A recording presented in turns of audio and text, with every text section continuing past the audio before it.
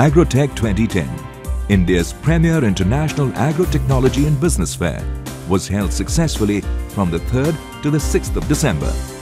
The majestic city of Chandigarh once again played host to the 9th edition of the biennial event.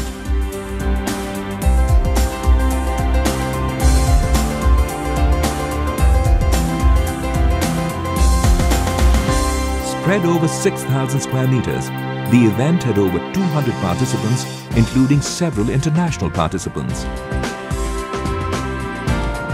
The fair, organized by Confederation of Indian Industry, was partnered by Ministry of Agriculture, Government of India. Punjab and Haryana were the host states. The central ideology behind the event was to create and sustain an environment conducive to the growth of agriculture industry in India, partnering industry and government alike.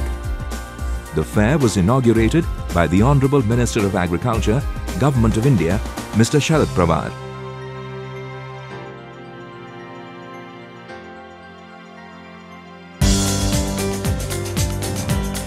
A record-breaking 200 new products were launched at the event.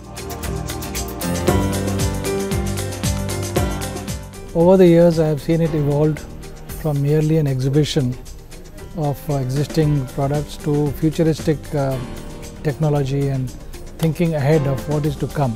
And one objective of Agrotech has been how to bring more and more private sector participation in agriculture, which is India's largest industry. अच्छा प्रयास है जी, एक ही जगह पे किसानों के लिए इतनी चीज़ों का प्रदर्शन किया गया है और समय आ गया है कि किसान जो है इन चीज़ों के बारे में जानकारी हासिल करें और जो आने वाला समय है किसान के लिए इन चीज़ों की ज़रूरत है और एक ही जगह सब चीज़ें उसको देखने को मिल रही हैं जो उसने कभी आज तक देखी नहीं है, सोची नहीं है.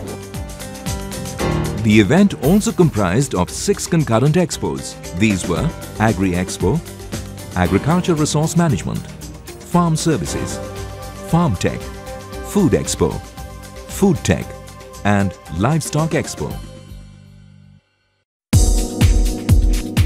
The highlight of the event was Agricultural Resource Management, an exclusive concurrent fair which featured the best of domestic and international companies engaged in agricultural conservation, water management, natural resource management, environment control and protection. Agri Expo showcased India's huge potential as an emerging exporter of agricultural and allied products. Food Expo and Food Tech allowed participants to explore the huge processed food market and state-of-art technologies in the field. Farm Services was aimed at educating farmers about the methods to overcome operational challenges and resolve credit problems. Advancements made in farming technologies was showcased in Farm Tech. Another concurrent expo was Livestock 2010, which showcased the latest technologies in livestock breeding management and services.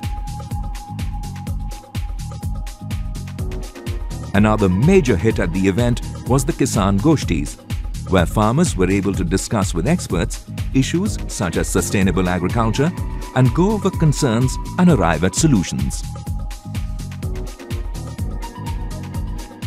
It provides an opportunity to one and all to witness the progress made in the field of agriculture, what is available to farmers in the present context. Different management techniques are available to them. Companies get an opportunity to meet people, display their products.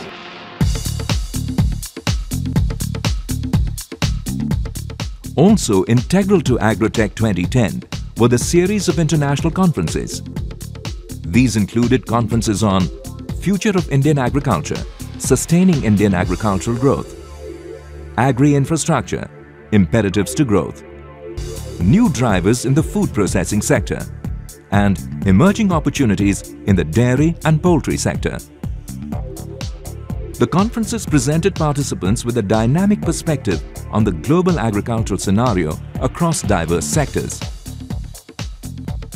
Agrotech has become an important stop for national and international participants, a fact that was reflected by the addition of a distinct international flavor to the event. The 9th edition saw participation of several countries including Canada, France, Germany, Italy, Spain, Australia, the United States of America and the United Kingdom. South Korea also made its debut in this edition of the event. It is a very good organized exhibition. We are really happy with this exhibition. Also the quality of the visitors is quite good. We are very surprised, but the response is huge, so we have a lot of work from the beginning till the close of the exhibition. Agrotech 2010 also saw the successful signing of several business deals and memorandum of agreements between the participants. The event generated 846 business inquiries, which have an estimated business potential of about Rs 50 crores. With over 85,000 visitors and 40,000 farmers, the event generated staggering business for the participants. Another measure of the event's resounding success was that over 90% of this edition's participants have already pledged their attendance in the 10th Agrotech slated to be held in Chandigarh in December 2012. So, if you are seeking to expand your business or simply your horizon, make sure you are with us at Agrotech 2012.